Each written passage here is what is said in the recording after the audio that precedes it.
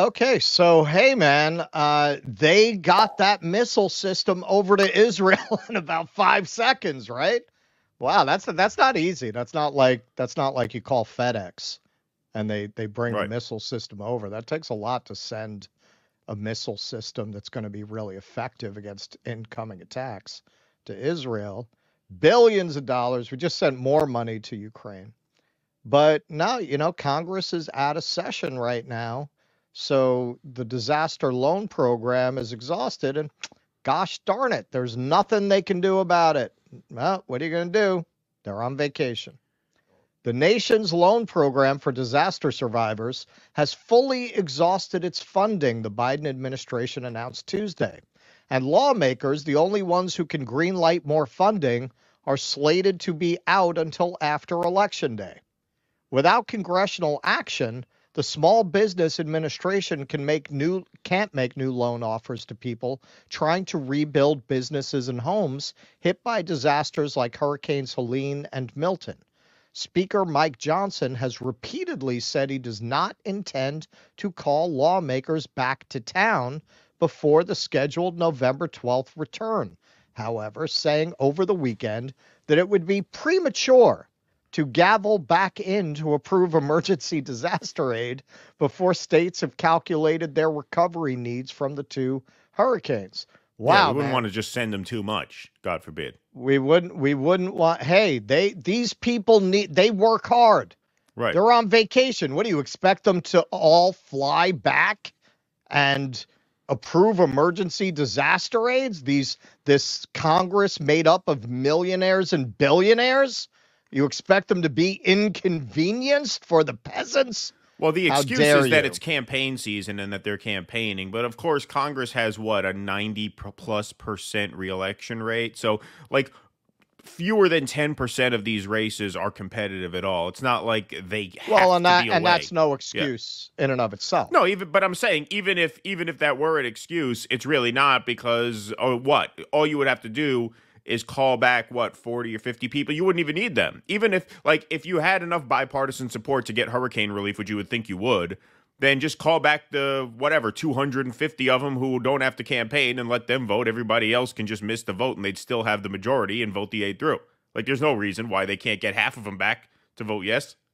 Yeah, well, or if Russia suddenly advanced a few hundred miles, I bet they'd be back Right. Yeah, they'd in be back. Congress Yeah, to approve exactly. more aid.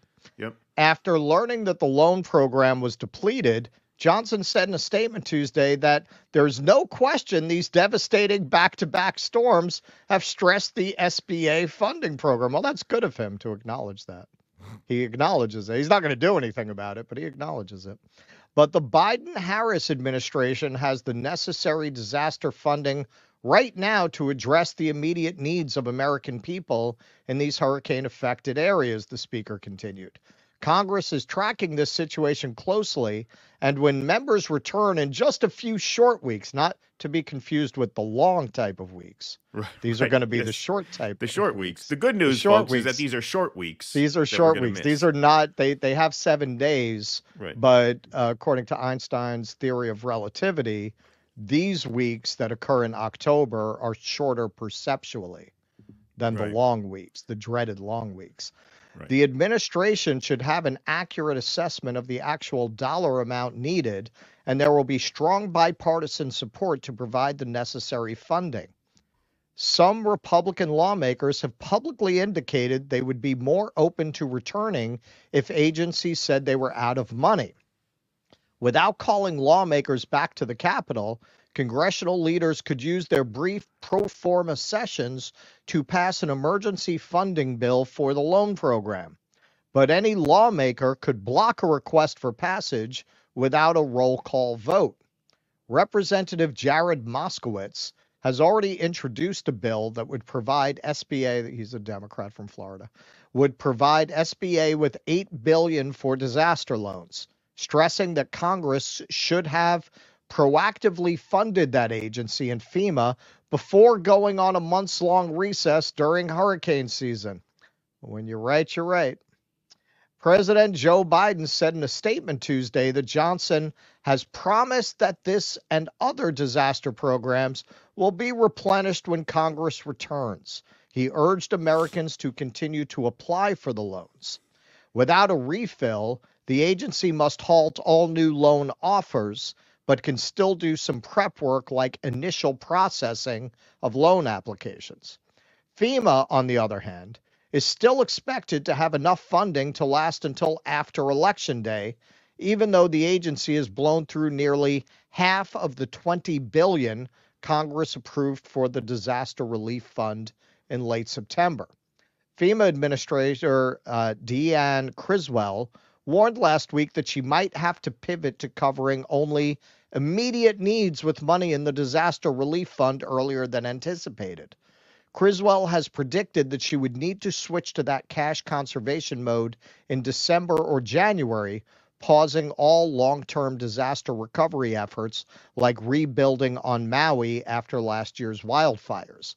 But last week, the administrator warned that she's going to have to assess that every day to see if I can wait that long.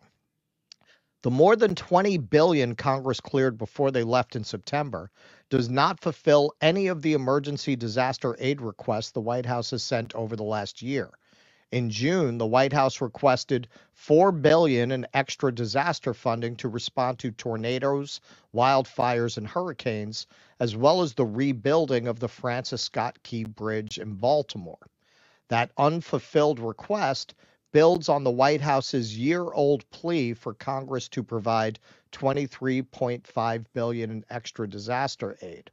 Now, in this age of seemingly bottomless wells of foreign aid for military adventures in Ukraine and Israel, this is just maddening. And there's a pattern.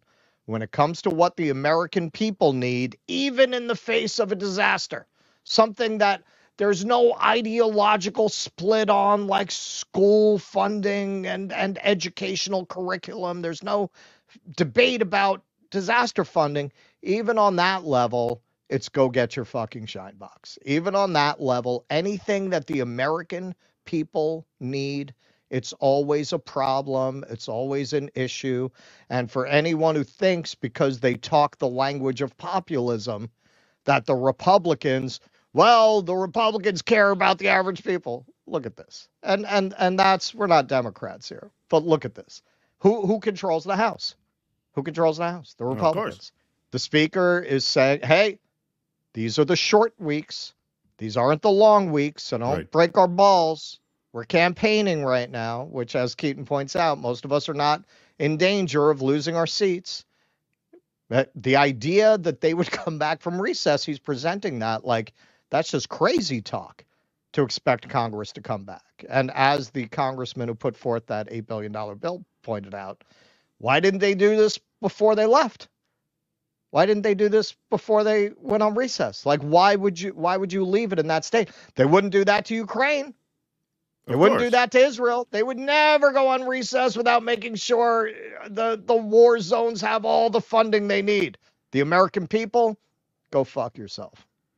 Well, yeah, it's funny. I got a personal extension for my taxes this year, so I just had to file my taxes because the extension deadline is October 15th. So I think an interesting policy change that's really worthwhile, as long as we're figuring out what our list of demands is going to be moving forward, in 2025 and beyond. How about moving tax day to the middle of hurricane season? I like that idea very much, because imagine if tax day fell during hurricane season. Imagine if millions and millions, hundreds of millions of Americans had to file their taxes now, when the government that you're funding with your taxes is saying, we wish we could get the aid out the door, but you're going to have to give us a few weeks because we're on recess. I think tax day should fall in the middle of hurricane season. That would wake a lot of people up, and it may even light a fire under their ass. Because I guarantee you, I'm serious, like if people had to pay taxes at this moment, you would see a lot more unrest. Well, yes. This is, people talk, and we're going to be showing a little bit of our interview with Jill Stein We talked a little bit about the world after the election in terms of building Muslim solidarity. That'll be on the full interview. But yes, in terms of our project, I think really what we need to do is develop a list that people can coalesce around of what we are demanding. And one of the tactics might be tax strikes. Tax day during hurricane season. That's a start. Tax day Yeah. should fall during hurricane season. I Let have people no, have I to have pay the no, government. Let the government coerce people into funding them when they do this, at the moment they do this. I've known activists who purposely kept their income, their reported income anyway, below the level where you'd have to pay federal taxes. Made Right. sure never to have more reported income than that so that they wouldn't be funding these wars. Right. It's an interesting idea, too. Interesting idea, too. Well, now, I mean, look, Trump might help you with that, with the no tax on tips. We can all just go out and shake a cup in the air, right? There you go. There you go. Everyone can become a tour guide, a waiter, bartender. Everybody could become a panhandler. That might be a Yeah. good. That may be a good Sure. economic model. Just Pan- everyone go out and beg for money from the people who have it. If There you you live go. in New York City, you know they say there's too many homeless people. I say there's too few people begging on the streets. I think people who have apartments should be begging on the streets. I think everybody should be. Everybody should just flood the financial district and ask these rich fucks for money. Panhandle Just for line the justice. streets. Yeah, just line the streets. That's perfectly legal. You don't hit them. You don't threaten them or anything. But why aren't there like thousands of people lining the streets of Wall Street every day? So as these people head into work, they have to walk through thousands of people just asking them for cash. Why not? There's only one problem with In this Trump's scheme. America, they won't even have to be. That will be untaxable income. No tax on tips. That's a tip. Well, you're making a case for voting Trump. Yeah, there you go. The problem with that scheme, as I could tell you, as you have when did you leave the city? 2017. Yeah, so you haven't lived here in 7 years.